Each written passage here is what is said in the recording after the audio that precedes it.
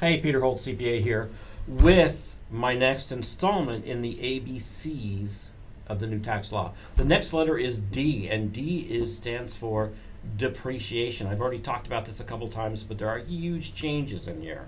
In particular, Section 179, which previously allowed you to write off up to $500,000 of qualified depreciable assets in the first year you put them in place, has been increased from $500,000 to $1 million.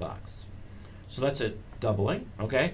But here's another interesting trick here that they put in the new law, is that they've included in the definition of qualified assets things like roofs, heating, ventilation, and air conditioning systems, fire protection systems, and security systems. These things previously were considered fixed portions of property and were not necessarily eligible for Section 179.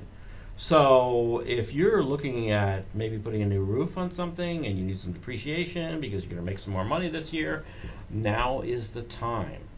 2018 and forward is going to be quite a benefit for taxpayers. So again, I know a lot of you have heard a lot of stuff about the new tax law in the media, and quite honestly, most of it's crap because they don't investigate things. And this is why I'm trying to share, hopefully over the next 26 days, 26 different tips from the new tax law that I think is going to really benefit small business owners. So there are a lot of other elements to the new tax law that you can call us and talk to us about.